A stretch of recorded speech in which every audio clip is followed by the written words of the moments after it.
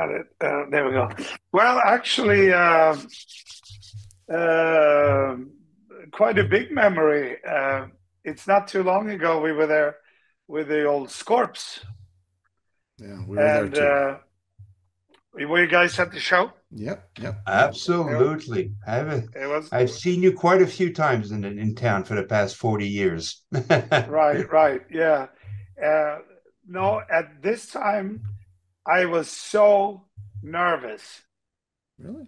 for a tennis elbow. Mm. I can tell you, Montreal was the third show on a tour. We started in Quebec City, no, in Toronto, and then Quebec City, and then Montreal. When I came off stage in Quebec City, I could not even hold a drumstick with my Wow. left hand, and I told the boys, I think it's over because I had this. Uh, I had a problem throughout the summer with my elbow a little bit, and nothing that was super bad. But in Quebec City and Toronto, something happened. I could not even close my hand. And I went to a fantastic doctor in Montreal through a friend of mine. His name is Michael, and he fixed me up. And I was doing the show just with no problem at all, and the rest of the tour. So, but it was a few nervous hours when we rolled into Montreal, I'll tell you that. Cortisone shot. That's what you got right in your arm, I guess, right? Absolutely. I had the same problem. Absolutely. Yeah. Uh, And Go ahead. I went to a specialist here in Sweden, and it's much, much better now. But I've been dragging this around for almost a year now, and I don't know where it came from. So, but Montreal was the turning point right there. All right. Just before we start, is your father Greek? Yeah, Yeah. Okay. And your mom? from Was she Greek? Swedish. Swedish. Okay. You were born Yeah, in Sweden, right? yeah, yeah. Yeah. My parents are both Greek from Greece, but I Oh, was born in okay. Canada. But I was born in Oh, Canada. where in Greece are they from? It's Macedonia, which is it's Okay. Castoria, Macedonia. It's a small town, but it's north. My father was from Athens. Yeah, yeah. That's Oh, Piraeus, actually, between Athens, Piraeus, an area called Nikia, oh, that's nice. That's nice. Nicosia. Very Yeah. nice down there. So did you end up learning Greek or not, or Swedish? No, because I was stupid. Of course, in Swedish school, when you were in, I believe, third grade, second or third grade, which means you were about 8 years old, 8, 9 years old. Um, you got offered to learn the second language of a parent, but they spoke Swedish at home. My Yeah, father yeah, moved to yeah. Sweden, and as a kid, I wasn't interested at all. Today, I regret it big time. I mean, I wish I learned it, but you never know. Yep. Well, they forced me to go to Greek school, so it's Oh, they did. yeah, yeah. Okay. But I that's a I whole under, thing. yeah, I understand more when I'm down there and they talk. I understand what they are talking about, not specifics, but that's about it. Do we have how many minutes do we have just to time it? We have 30 maximum. I have another one at in 25 minutes, so Okay, we so let's may. go.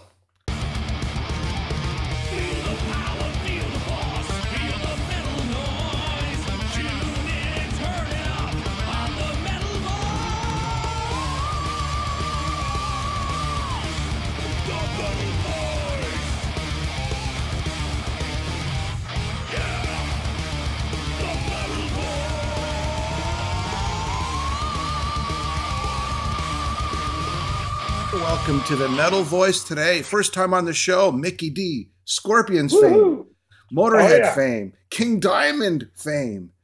The exciting Bad Magic is now serious Bad Magic was released on February 24th on Silver Lining Music from the original album that was released in 2015. This is a bonus. It's got bonus discs on vinyl, on CD, has 2 unreleased tracks, a live disc as well, and an interview with Lemmy. Thank you for being on the show, Mikkey. Thank you for having me. Up in lovely Montreal. There we go. Lovely Montreal. It's a great city, and you guys have my favorite hockey team as well. Yes, of course. Formerly great hockey team. Yeah. Yeah. Well, there we go. So, can you tell us more about the reason behind this re-release of Bad Magic? I know that it's a trend now that when an album makes its mark after, sometimes 10, 20, 30 years, it's time to re-release it with additional material. I understand there's probably a record company involved there, a decision, but tell me how you select, were you invited in the selection of the extra material? Well, of course, but there really is not a lot of extra material. We never ever had that. When we wrote a record, we wrote, if it was, we want 12 songs or 13 songs, we wrote 12, 13 songs because, as you remember, we gave out a record every other year, pretty much. It was 18 months or so between. I mean, we wrote a lot of material, but we were not a band that liked to do a lot of extra material and stay in the studio. We wanted to get back out on the road as soon as we could. So, yes. Can you tell us about Bullet in Your Brain and Greedy Bastards for fans who may be curious about, getting the reissue? Tell us about these tracks. Well, it is tracks that were supposed to be on the record, actually. But as you remember, we did a couple of covers that made the album. Well, David Bowie there and a Stones song, and I remember there was a little bit of an argument about that. But when we choose to do a couple of covers, Lemmy did not want to do the Bowie song at all. He said, "I don't want to destroy that song," and me and Phil insisted actually on doing this song, especially Phil, because he's the one that actually picked it. And then Lemmy gave it a shot, and it turned out to be one of his favorite tracks. And then there was an argument about that song or Sympathy for the Devil. And it turned out the way it did. And not argument, but we didn't really know what to do or what to release there. So these two tracks kind of got put behind, and I almost forgot about them until we opened this can of worm. You say this can of worm. Were you anticipating what repackaging meant? Because that the diehards will want it. I personally wanted it just for the live tracks, and these two are great bonuses. Tell us about it when you get that call and says, let's get more. I think it's great. I think it's absolutely great. I see some comments about some fans or people out there. Lemmy's turning in his grave. It's all about money. Shame on you. All this shit. I mean, it's really not about any money. We're making nothing on this. This is just to prolong. We released these lost tapes, and we just prolonging the Motorhead era, keeping Motorhead in the loop, kind of, and for the real fans. And now I mean the real fans. They still have not kind of let us go in a way. The band is not existing anymore physically, but we want to prolong the Motorhead legacy and and release these things for fans that appreciate and collect and enjoy these kind of items, you know. But when we're talking money, like these idiots suggest, like, you know, there really is not any fucking money in it. It costs more than it tastes. You know what I mean? So we, we're only doing this, as I said, to keep us in the loop. And look at this. Here I am doing press day after press day about Motorhead, which is fantastic, you know, because the interest is still very high. I think it should be because I think it's one of the most respected bands in the world. And if we can prolong this and get a new generation to jump on it and listen to newer stuff and move back into the older stuff, it's just it's a great win for everyone. I mean, why not? And if these people that have a problem with it, they just don't have to fucking go and buy it, period, you know? That's the way to say it. Mickey, what about the fans? There's some fans that say, continue, you know, continue the legacy of, and go out and play the songs, and we want to hear the music, even though Lemmy's not there. And then there's another group of fans that says, don't you dare go out and play. I mean, what are your thoughts on this? Do you think that, I mean, look, Foreigner doesn't even have any original members, or kind of going out there, but you guys have been on, I mean, how many albums have you been on? You've been like on 10, 12 albums, 12, right? Students. If anybody could go out and play, it would be you guys, right? Yeah, but exactly. What are your thoughts? Well, I just don't get it. I just don't get it. Because all they have to do, if they have such a problem with it, just stop listening and stop following. But there is people out there that still want to hear these songs.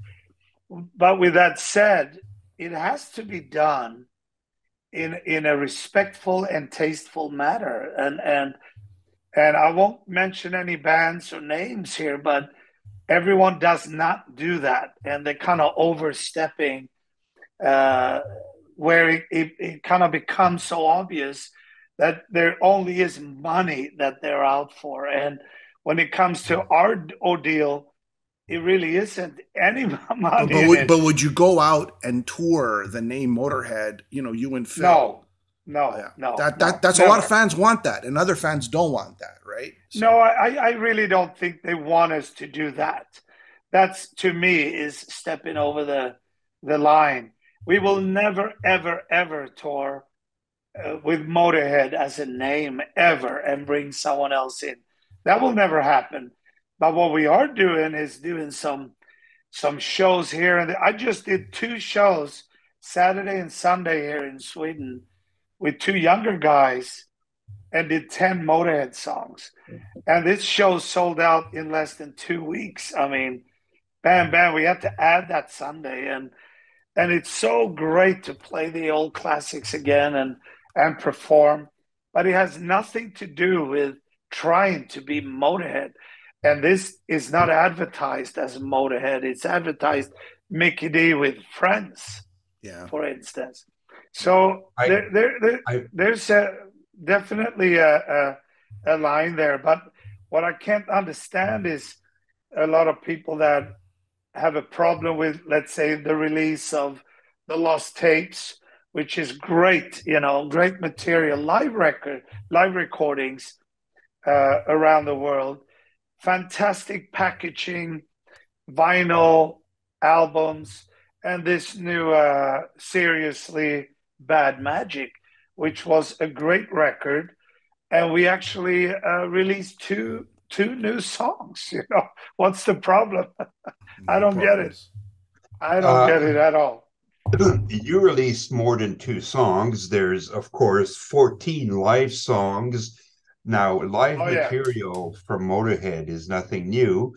I was 14 years old when I bought No Sleep Till Hammersmith. But now you have 14 tracks from live at the Mount Fuji Rock Festival 2015. That was, of course, towards the end. 2015 was a tough year, I remember. I saw a couple of the shows during the tour.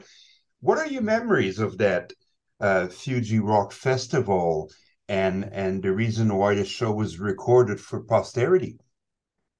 I don't recall exactly what the deal is with a specific festival, more than it was a great festival, obviously, and it was one of the better days, I suppose, for Lemmy, because it went up and down, and there's no secret about that. I mean, we had shows where he was maybe more tired than normal, and other other shows where he was on fire. Basically, the main deal was that me and Phil, we had to put in 120% in the performance, and Lemmy had to put in 200%.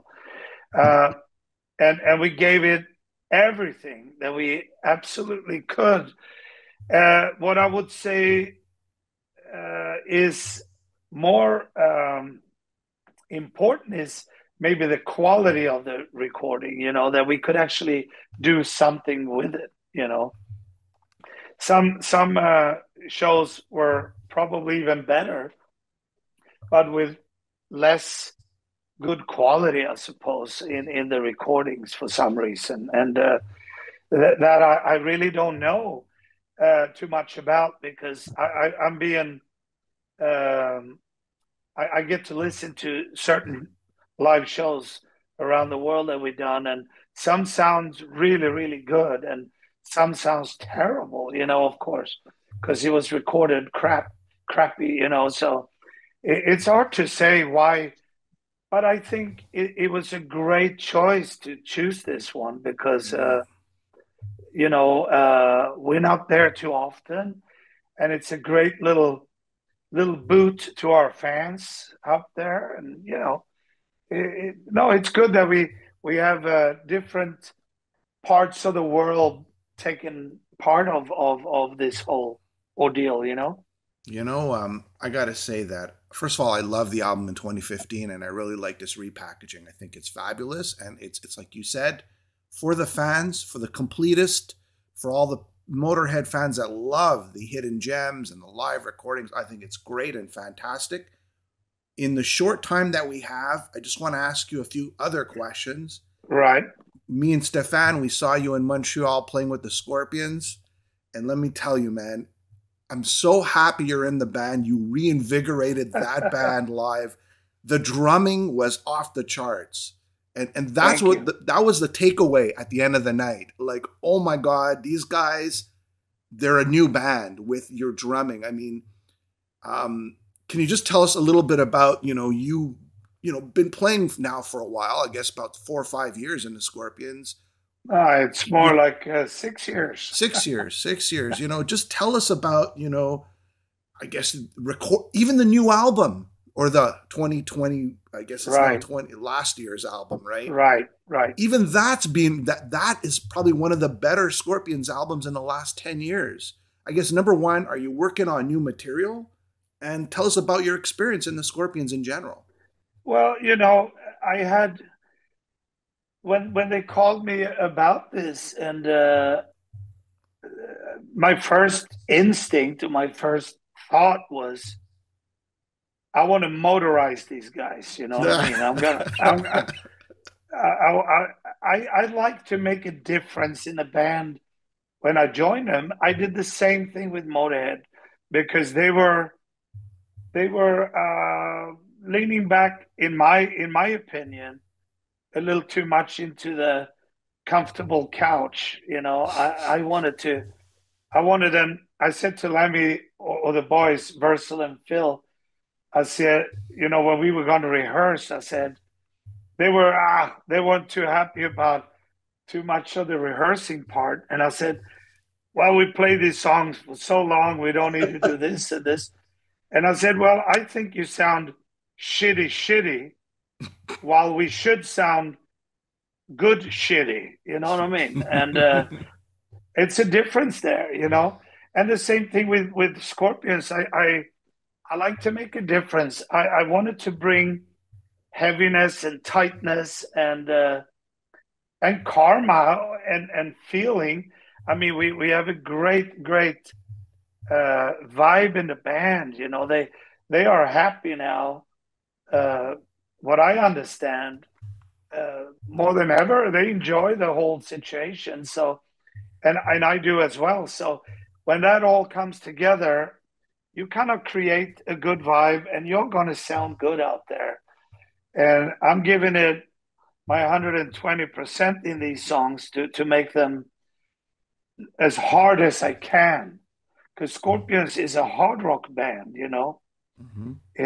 And a lot of people might think the show is it's kind of soft and stuff. I don't think so at all. I think it's a very heavy show now, and great songs, great performance from a band that equally have so much experience. And I just feel great that I can make a difference in a band after so many years and add something to their deal. So trust me, I'm that's what I'm trying to do, and it feels like we're doing something right. Did And you start recording any new material yet, like for the next album? Anything? no, no, no, we have to finish touring on this one Okay. All right. because of all the pandemic bullshit, and it was we really did not know exactly when we could get back out on the road. You know, we were planned to go on the road way earlier than we were, so we kind of only toured halfway through this album, I would say. We Yep. still have plenty to play, but I do remember they show up at the Bell Center as an amazing venue as always, and great show. The fans up in Canada is in general, Quebec, Toronto. I mean, now we haven't played on the West Coast at all, or Calgary or Edmonton or anything, but Canada in general it rocks ass. You know, Yep. it's Here's really really a pleasure to play up there, and it's been for me since the King Diamond days with Don Dokken, and every time with Motorhead we came by. Uh, yeah, amazing. King Diamond, we played the old Spectrum, Yes. and I saw you at the Spectrum with King Diamond a few times. yeah. That was a good theater, and then with Motorhead we moved on to Metropolis there, and You got you a good know, memory, man. You got a great oh memory. yeah, oh yeah. Out of curiosity, Mickey, I know that we're nearing the end here, and you tell us if we're pushing it, but uh, anecdote I never knew about you, and I just found out. You drive articulated trucks to the point where you did a commercial for Volvo electric truck. Okay, this is fascinating. Like, are you driving the band's gear truck while you're at it? No, I wish I was sometimes. I mean, I've been driving a tour bus sometimes, and I have been driving some trucks, but no, when we're touring, I have to focus on the drums and the sleep and the partying actually, especially up in your neck of the woods. Oh my God, you know, there's always a great party when we come up to your area, you know. So no, I leave that to the professionals, but it was a great commercial, you know. I like doing it, and it's a lot of fun, you know. Why do you think they picked you? Because you're from Sweden? Well, no, not necessarily. I guess because, and I hope that I have a good, decent reputation of being an okay guy. I'm fairly liked here, I have to say, you know, and they wanted to step out of the box a little bit from a suit and tie kind of fella showing off an electric truck. They want to reach the truckers, which are usually rock and rollers, you know. And what's better than a Motorhead drummer that could, you know, or a Scorpion drummer to reach a guy that sits around and listening to hard rock, you know, from coast to coast. It might help. I don't know. I think it's overall. I thought it was a great thing that they took that decision and stepped out of their own safe zone, if you would call it, you know, where yeah, more a traditional commercial or so, you know. Yeah. And where your music is actually louder than an electric truck. Absolutely. But I enjoy that. I said, I think you guys should really work on the big difference from this noisy, and that's what we did in that commercial, from slammering drums and into a very quiet truck. I mean, you know, you smell fucking apple shampoo in there and you know, fresh air to a dirty old sweaty, you know, rehearsing room, you know. Mickey, King Diamond era that you're in is considered, in my opinion, like the best era, like the classic era, the best era. Any sort of one-offs to play with the band, or one recording or a guest appearance, any sort of connection with King Diamond today? Yeah, we talk once in a while.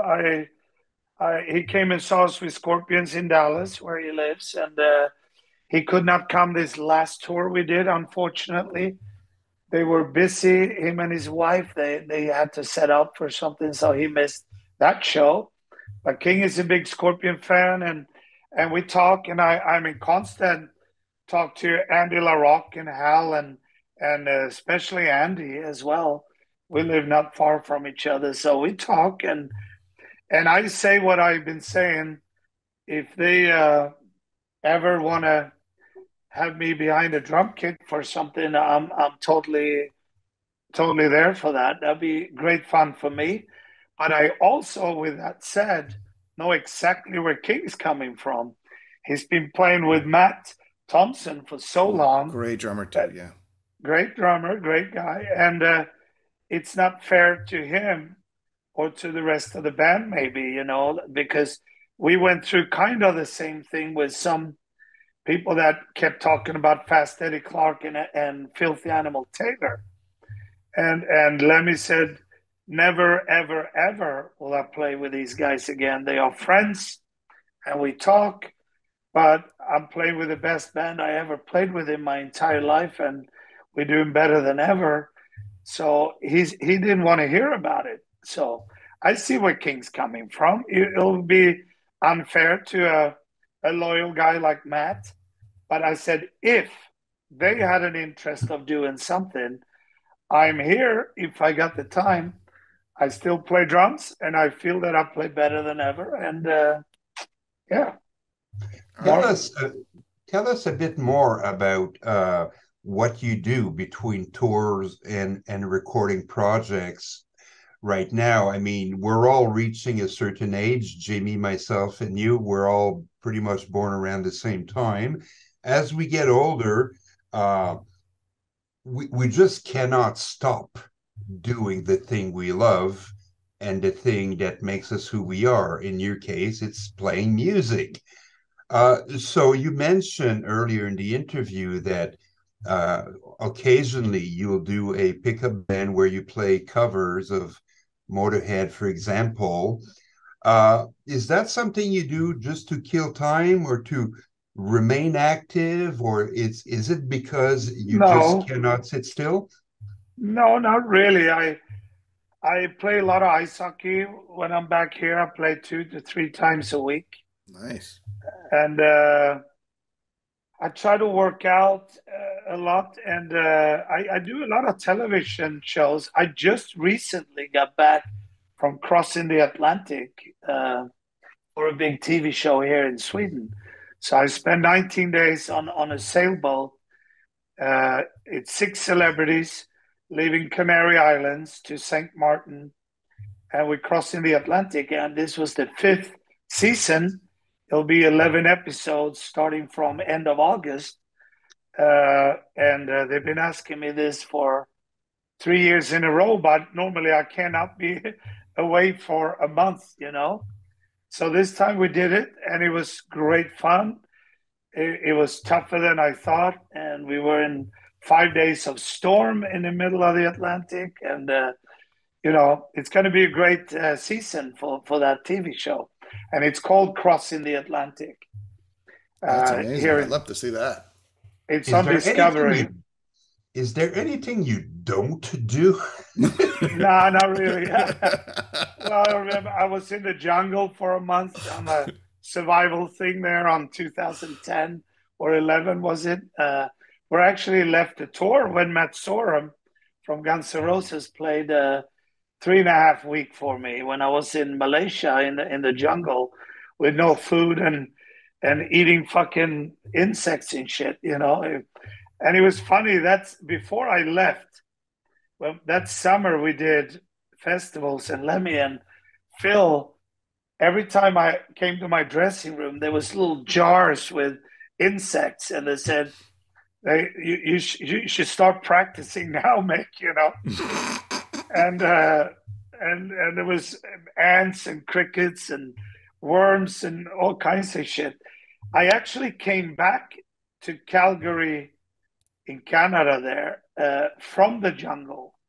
That's where I took over from Matt Sorum again. So I missed 3 weeks in US, and then I joined Motorhead again in Calgary. What a career. So what a yeah, career. I love doing these adventure television stuff. And they asked me to do another TV show, which I had to turn down, which is called The Island.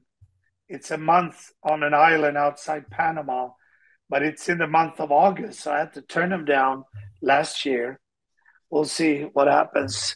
It's not often I can get away and stay away from playing that long, but I try to stay active. I play hockey. I do sports. Both my boys are in Stockholm now. And I'm in Gothenburg. So me and my girl Mia, wife, we travel up there a lot, and then I do guest appearances. I'm gonna play this upcoming Friday, Ace of Spades and Overkill for pirate rock radio stations. Huge party at a big place here in Gothenburg. So there's always something going on, you know. And then I'm calling and bothering the Scorps all the time, saying, "When are we getting the hell out of here?" And we and we are now in April. We start in South America a month in April. So Okay. so it's always something going on. And that note, Serious Bad Magic was released February 24th on Silver Lining Music. It's the box set with a live disc, 2 unreleased tracks, an interview with Lemmy from that era. I thank you so much, Mikkey. Hope to talk to you again in the future, other projects. Thank you for your time. Yeah, And thank you careful very with much. that elbow. Oh yeah, that was much better now. So Can I use that bit that when we first started for the tennis elbow? oh absolutely, with a Canadian and this Dr. Michael Stern. I got to say hi to him. He saved my Swedish ass on that tour. So I'm very grateful for that. And with that said, with the Seriously Bad Magic, I really hope people get this one, because I think it's a great packaging. It has nothing to do with money.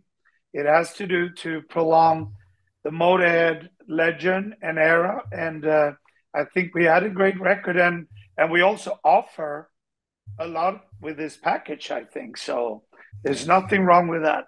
And if they don't want to buy it, go and buy Britney Spears and shut the hell up, you know. I think it's well said. But I think it's fair to say that in the age of streaming, owning physical copy with a cover, a package, for me, the record collector, the music collector, vinyl collector, CD collector, I can only thank you for it. I never got into the streaming thing. Yeah, sure, I have to subscribe if I want to travel and listen to music at the same time. But I think most serious music fan will agree that nothing beats physical support. Of course not. No, it doesn't. And, you know, if it's meant, and this, I mean, from my heart, if it's meant to be a positive thing for our fans and not an economical winning for us, which it's not, then I think it's fine. And I said, we are being very, very careful from this part from this side to not disrespect and overstep the respect that Motorhead have and always have had. So we try to make this as tasteful and respectful as possible. And I finish with those words. Beautiful. All right. Have yourself. And I can't wait to come back to Canada. I love Canada. And you cannot wait to shake your hand again. Useless and pointless for me to say it, but in 1986 at the Montreal Spectrum during King Diamond Tour, I went backstage and met you. But that was 35 years ago, so no, you don't remember me. No, not really, because that was a hell of a tour. That was the beginning of it all. So, it was great up there in Canada. Again, I loved it. The only thing I don't love with Canada is when you beat us in hockey, but we beat you once in a while, so I'm happy with that. All right, Efkaristo. Take care, guys, and see you up there.